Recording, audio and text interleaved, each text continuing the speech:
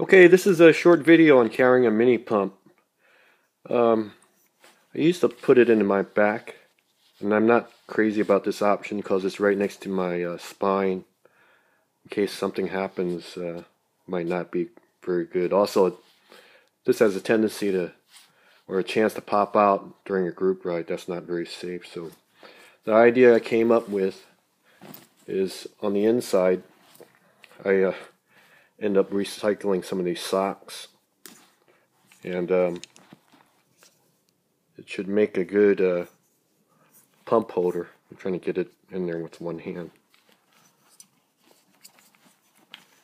And it frees up the space on for your jersey pockets for other items you really need. So it sits in there like that. I got one on the other side. You put your tube in here, so it goes in there like that, so it doesn't move around when you ride.